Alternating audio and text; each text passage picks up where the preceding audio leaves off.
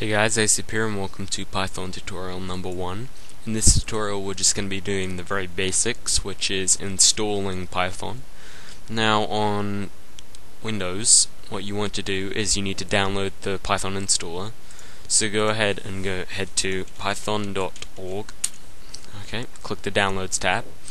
And you're just going to want to go ahead and download the 2.6.2 version.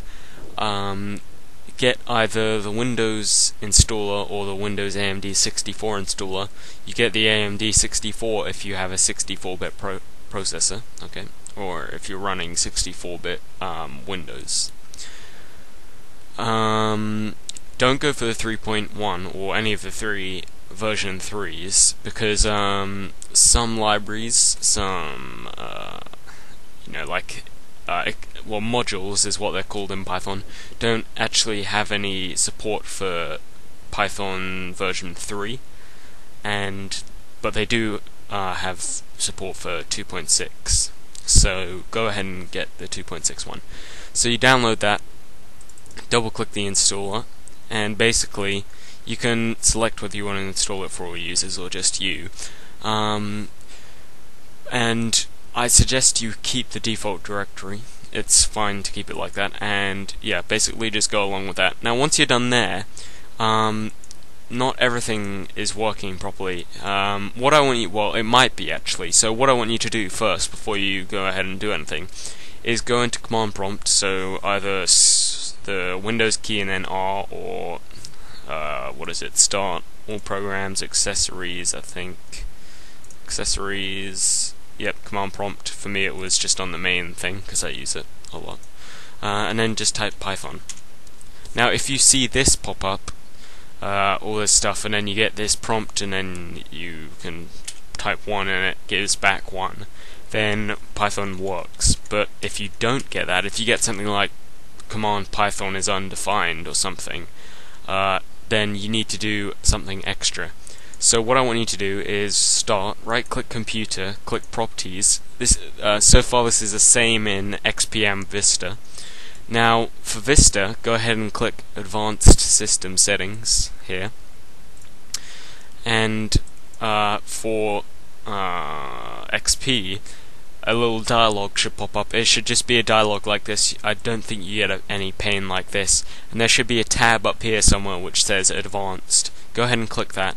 Click Environment Variables, and now here you need to make a quick decision.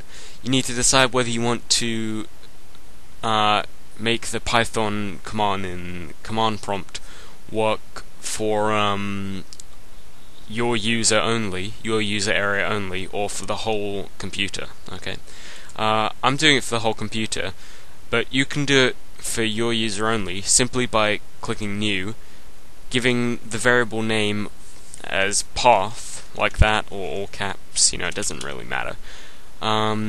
Because actually Windows is case insensitive, so it doesn't matter really at all. And then the value is what I'm going to cover now, but I'm not going to make a new one because I already have one here. I'll just do it on the end of this, okay? So the value, you won't have anything in there if you're doing it on the user variable, but in your system variable, here it is, you'll probably have a whole bunch of other stuff. All you need to do is, if there isn't already one, put a semicolon. You press end to get to the end of the variable value, and if there isn't already one, put a semicolon at the end of that, okay, and then just type in the path to where you install Python. So in my case that would be C Python 2.5, and then put a semicolon after it, okay. And if you save that, now when you open up command prompt and type in Python, it should work like so. And so yeah, that's pretty much it. Now that's how to do it on Windows. I'm going to quickly cover how to do it on Linux. And I think it might be the same for, or roughly the same for, Unix. I'm not entirely sure. I'm not sure if Unix has the same program thingies as Linux, but whatever. I'm going to show you how to do it on Linux, so that's good, I guess. Go open up Terminal, and basically really simple, way easier than in Windows. Before you do this though, actually check to see if you have Python installed already. Again, it will show the same type of thing. Otherwise it will say bash error, Python command is undefined or whatever, you get the point. Because a lot of Linux versions come with Python already installed now, so that's cool. If not, if it shows an error, just do sudo apt-get install Python. Okay, and that should do that basically. It might ask you for a password, and if it does, just enter your default user password, or the root password preferably, I guess. And if you get that right, then it should do this. Now it says 129 not upgraded because I already had Python installed, so I was just demonstrating how to install it if you didn't have it there. So anyways guys, that's about it for this tutorial. Over and out.